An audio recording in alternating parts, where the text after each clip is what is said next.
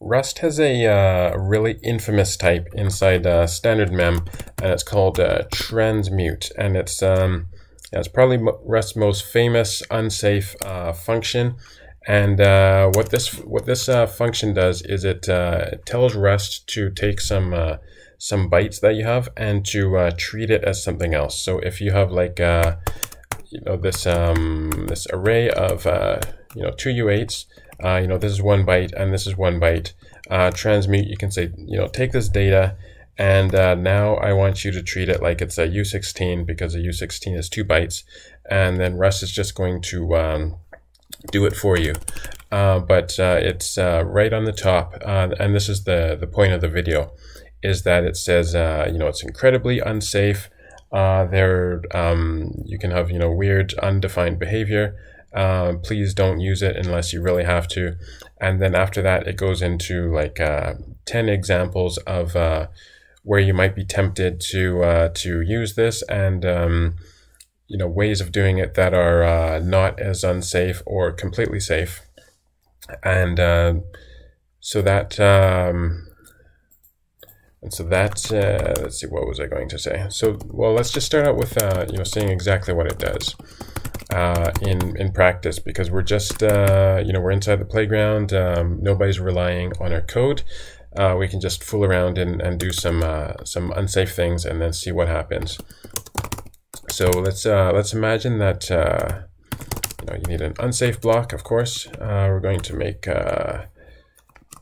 3 things here. So thing 1, thing 2, and thing 3, and I'll just copy or comment these out for the moment. So let's say transmute,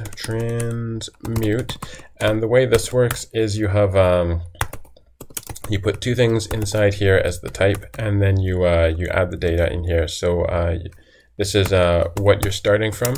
So let's say we start from an array of 2 U8s, and then we want to say, okay, imagine that, or treat this as a U16, and then you put the actual numbers in here. So let's see, 29, 205, and so this so Rust is going to believe us and say, okay, you're telling me this is safe, I'll do it.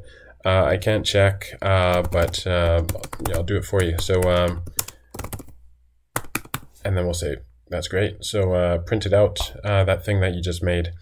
And let's see what happens when you take this, this array of 2 numbers and say, treat this as a U16. Rust says, okay, this is 52,509. So, all right, that's interesting. We can go the other way around. We can say transmute, and we can say, all right, let's start with a U32 and turn it into a U8. Let's take a U64, and then an array of 4 U8s, and then here is the U64 number. Now please turn it into an array, and so we'll print this out. And of course, this time as well, Rust is going to believe us. And let's see. That's right. Should be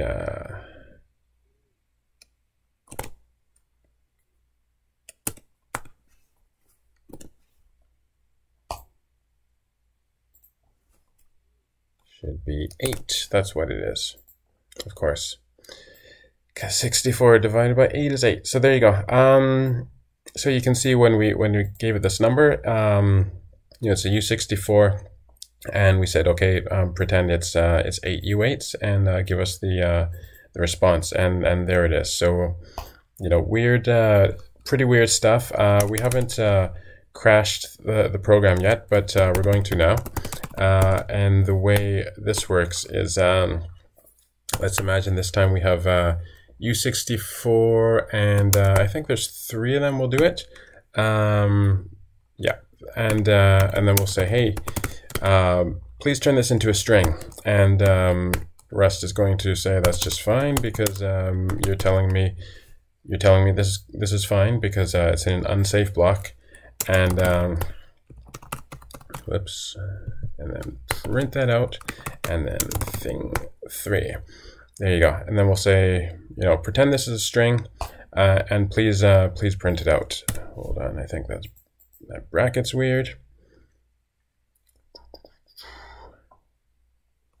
And that should not be a semicolon. So once we do that, then we get a big problem. It dumped the core, seg fault, segmentation fault. So there's no. This is one example. This is the first time we've had a dumped core in these videos, and so you can see, of course, you don't want to do. This is one of the risks of transmute, is that there's no guarantees. If you say take this this raw data and pretend it's a string, of course it's not going to work, because a string is much more complicated than just a simple type, and you can't just read 3U64s and then make it into a proper string, and it's just going to give up there. So yeah, transmute is pretty weird. Sometimes if you're coming from C, you'll want to use it, but some of these examples are pretty good. It's pretty good to read through this this section here in case you're tempted to use it, because it shows you quite a few safe ways to do it. Like, for example, this one is something similar to what we did, taking some U8s and turning it into a number of a different type. And here it says you can use this these functions here. So this is little endian bytes, big endian bytes. So depending on your computer, the way the bytes work, you would choose one of those functions. And then there's also bytes as bytes. And this is if you have a stir and you want to see what are the bytes behind it, then you just use this as bytes function, and it's perfectly safe. So if you do this, print this out, and we just say hello there as bytes, then it will 100% safely turn this into bytes and show you what's behind it. And then there's no need to look at weird things like transmute. And let's see, of course it doesn't implement display. Let's print it out again.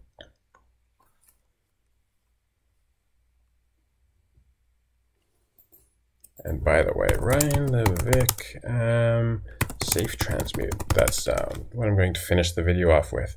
So you can see as bytes will safely, give you the bytes that are behind a stir, and there are lots and lots of methods that are made to not make you have to do all this weird stuff with transmuting raw